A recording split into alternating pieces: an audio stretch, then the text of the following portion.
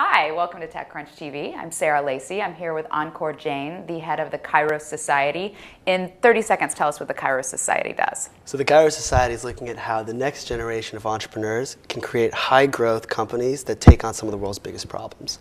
Very well done. You have a lot of practice at this. Your elevator pitch is pitch perfect. Fantastic. So your sort of claim to fame in the last week or so is that you're working with President Obama's Startup America initiative. Right. We wrote about this on TechCrunch, so I'm going to assume that our readers know a bit about it. Right. Some of the pillars are access to capital, access to mentorship, more funded R&D that can be taken into the private sector, and partnerships between public and private. In Silicon Valley, I think generally we're very, very cynical that any government program can actually develop entrepreneurship. I meet with hundreds of entrepreneurs, every week. I've never heard one say, "I'm doing this because can't wait of for the government to program." get involved." So this is a really important point. I mean, the entrepreneurship, as I think you and I could both agree, is the most important core part of American culture. I mean, since the beginning of the United States, we've been built by entrepreneurs, whether immigrants or local, coming in to create, the American dream. And I think with the whole Wall Street crisis, we kind of lost that spirit of innovation and entrepreneurship. And so what's really important here is not necessarily that the government is stepping in and implementing all these policies. I mean, that will help on an economic standpoint to a certain extent. But what's really important is that we're refocusing the private effort and really refocusing all the young people across the country to say, this is our chance to reinvent, re-pursue the American dream. Mm-hmm. We've lost that. And so if we can use something like the government, the White House, as a platform for bringing all the private sector together and say, look, the entrepreneur is the celebrity. The entrepreneur is the rock star. I mean, Obama talked about this being the Sputnik moment in his State of the Union. I think it's the Sputnik moment more than just the fact that we're going to invest capital in technology or innovation, right? Mm-hmm.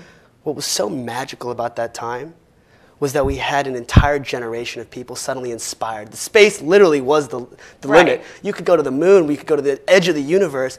People wanted to be astronauts, wanted to be entrepreneurs, scientists. And nowadays it's always, how can I get a corporate job at Goldman Sachs? But see, I'm surprised that you say that because that's definitely not what we see here. I mean, we see kids carried away by Mark Zuckerberg, and everyone is moving here. And it's actually, to me, it's an extreme of the other side, where people, this glamorized version of what Facebook was, which has been completely bastardized in popular culture. I mean, as it was with Google, as it was with Microsoft, and in all these cases, no one sees the struggle that goes into these companies. And I feel like we get college kids coming out here every day who wear flip-flops and are like, oh, I'm going to build $1 billion company, and it's like, you're going to get eaten alive. Yeah. So, I mean, I don't know. It doesn't seem to me there's a real problem with entrepreneurship being celebrity. But so you got to hang out in Silicon Valley every day. I go to school in Philadelphia and hang out in New York and DC, where it's a very different culture. Mm-hmm. And so if we could create that Silicon Valley culture across the United States and frankly across the world, I mean, progress would be unbelievable. That's what makes this place so magical, is that everybody thinks they can do it. What I'd like to throw out there, and one thing I think we talk about with Startup America a little bit, is it's not just about the Web 2.0 startups. Mm-hmm. I think a lot of the meaningful businesses that are going to drive GDP growth, job growth, and create wealth are the companies that are taking on some of the big problems in the world. Not from a social entrepreneurship perspective, but really saying the next billion-dollar companies will be in redefining how we take on education. Mm-hmm. So maybe there's a fundamental problem in the way we teach kids. I mean, the textbook, lecture hall, we've been doing that for thousands of years. Right. Nowadays kids have cell phones and Game Boys and video games, right? Mm-hmm. Why can't we create private companies that create engaging simulations for young kids to learn in an exciting, addictive way? Mm-hmm. And if you can accomplish that, you will make lots of money. Right.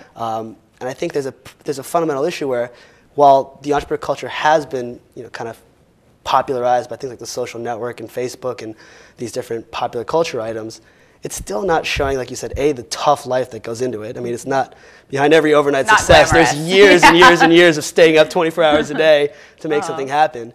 But at the same time, it's a lot of superficial companies. Right. And if we can create meaningful companies that solve problems, I mean, look at the big Fortune 500 companies today, right?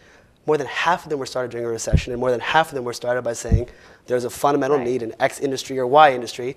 Let's create a new innovative solution. No, I totally agree with you there. I mean, two things that I've written about a lot that frustrate me about Silicon Valley. I think we're at a real crossroads. Even as Silicon Valley is sort of emblematic of this movement for the rest of America. I think the problems here are, we're really getting away from the roots of technology and science. Right. I mean, most of the companies that we fetishize that become very big are really more media and entertainment companies than anything, which is fine.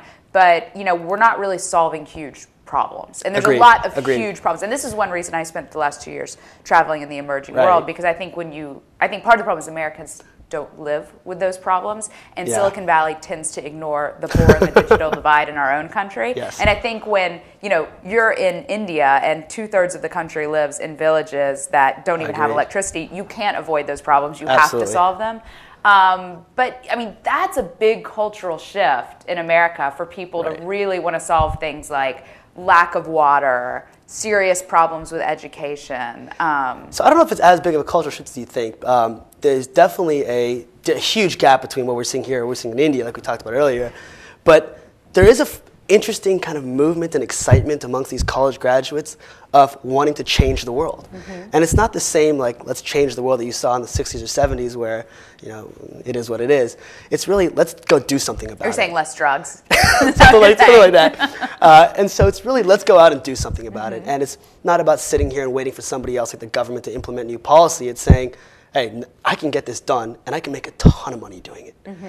And what's cool is because of that culture, you're getting young people connecting now from all over. They're talking about these issues, and they're saying there's opportunities here and here and here, which didn't happen before. So, I'm not saying that kids today in America are going to go out and say, how can I bring clean water to a village in southern India, right? But there are just as many fundamental problems in America in feels like clean tech even. And you can build a better solar panel or portable energy that there's unbanked people here. It's there's people unbelievable. without internet here. You don't have to go too far. Especially internet's a big thing. I'm working with a company right now that's trying to build out high-speed wireless internet across rural America. I mean, people today in rural America don't have access to broadband internet. It's crazy. And we completely forget about that in Silicon Valley and New York. And that's a billion-dollar business right there. So, and all the things that the government's talking about doing with Startup America, I mean, it seems to me one of the most impactful is really spending on real, capital R&D. R&D has really gotten a little bit bastardized as a term, I think, in the last decade or so. There just isn't the same amount of fundamental science research being done. It's not the place for venture capital to do it. And it's not the place for big corporations to do it either. And so as much as everyone talks about more spending on R&D, it's really more incremental. But one thing that seemed really, really missing from this, when it talked about removing barriers, where's a startup visa? So this is actually, this is one of the things that we've been talking about a lot, and I'm really hoping this gets pushed through soon. I know it is a top priority of a lot of these people involved with Startup America on both the private sector and public side. It's beyond a top priority. If you go through Silicon Valley, I could take you upstairs to any of the companies. I could take you on the peninsula. I could take you to Google and Facebook. If you asked anyone, what is your single biggest problem? They would say the startup visa. They're getting. It's hiring. We cannot. There are not enough people to hire. And being a college student, I can tell you, and dealing with some of the college students in the Kairos Society, it's so frustrating because we have the top students coming in from around the world at these top institutions like Harvard and MIT and Stanford. We train them, we get them involved, and they say, "I'd love to sit here and start a company."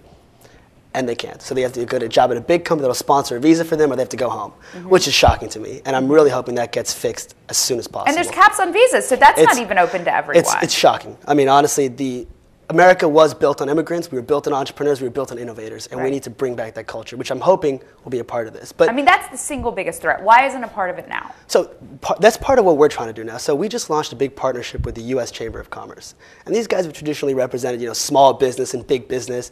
We're now adding in that third element. So as part of this partnership, we're creating the first voice for entrepreneurs in DC.